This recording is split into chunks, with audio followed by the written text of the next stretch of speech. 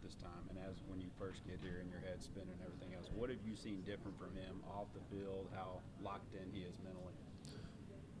When he first came in, he never really played a lot of receiver, and now he's doing the extra stuff and just learning the ins and out of the outside receiver, and he's taking it all in and putting it out on the field, and you can see it. So, we're in film more, we're in meetings more, and just trying to do the little things. How special and explosive can he be if he really does put it all together? Oh man, he can go. So, but if defense not on their game, he can tear you up. You came in, they talked about having to learn some of the ins and outs of being a wide receiver. Same with Speedy because he was a quarterback also. How much further along is Christian Kirk when y'all see him? Are y'all a little bit jealous that he already has some of those skills already? Not jealous, but just you can tell that he's been in a receiver for a while.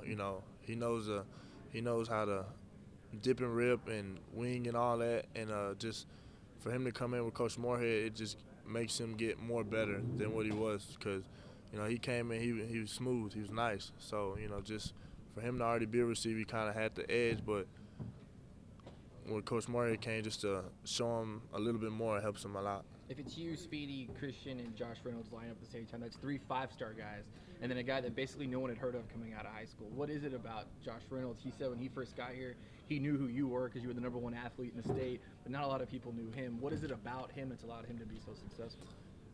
I think because he had a chip on his shoulder, and just how he came in and learned and made plays. He didn't talk much. He just did what he had to do, and you tell him something, he'd talk, he'd respond, and he'd tell you something like, "Hey Rick, maybe try this," or "Speedy, try this," and we just got so close. It wasn't like he came in and felt like, oh, he wasn't a 5-star, so I don't really want to talk to y'all. He just came in and we all just bonded, and that's what made us great.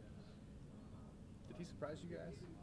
He sure surprised a lot of us. He didn't surprise. If they offer you, you have to be good. Yeah. And so when he came in, he was good. There's no way around it. So it wasn't a surprise. The holes opening up bigger and all that. Just better better run protection and all that. Changed up. Did you ever consider the surgery last year, or was that never an option? No, I wasn't gonna sit out my first year. I come to D1. I was either gonna fight for my spot. If I didn't, that's it. I'm just gonna fight for my spot. I'm sure the coaches were okay with that. Or tell you the truth, I don't think I figured it out until about a couple of games into the season. Then I got my MRI. When did you know that hey, I can play at a high level, at A&M in this offense? I would say probably coming in for spring. I just I was one of the more consistent receivers. Just stats wise. So like maybe I can do this in the league. And then everything happened. Do you think that you will be thrown to as often this season, more, or will Speedy and Ricky and both of the guys, the way they're coming along, is it going to be harder to get? Is there going to be enough balls to go around? All I know is defense is going to have trouble guarding all 4 of us. Me, Speedy, Kurt, and Rick. They just. I don't know. I couldn't tell you if I'm gonna be getting the ball more. I couldn't tell you none of that. I'm not too sure. It's just how defenses play us. We've been hearing about how much improved Ricky has gotten. Do you see that, and what do you see from him? Yeah, he has. He's became more confident, in his size and all that, and he's starting to use his size to his advantage. His 6'6" figure, 230. It's a big guy. 280. I'm trying to gain another 5, then gain another 10, but I'm at 280 right now. What were you when you got here? 230. It was 230 when I got here. Maybe 225. Last year you played at? Last year I played 260. Yeah. when you were inside, is that an effort for you guys to just get more of a pass rush, in your opinion? You're gonna have Coach Chavis that one. What is it? They just blind. They say, "Hey, go play D tackle one day," and then I played it pretty well. And then they're like, "All right, you can keep on getting more reps." And then they told me to gain 20 pounds. So you could ask Coach Chavis, what happened while I'm in at D tackle. I just know I'm playing 3-tech and shade now. I don't know what to tell you. I don't know what to tell you. Yeah.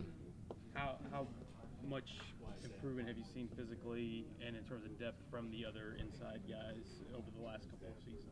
Oh, it's been crazy. As long as he gets happy whenever you tell him that he doesn't have to play a 100-snap game anymore, because he's like, the end of the game, I'm just out there. But, it's awesome because the scheme's a lot simpler.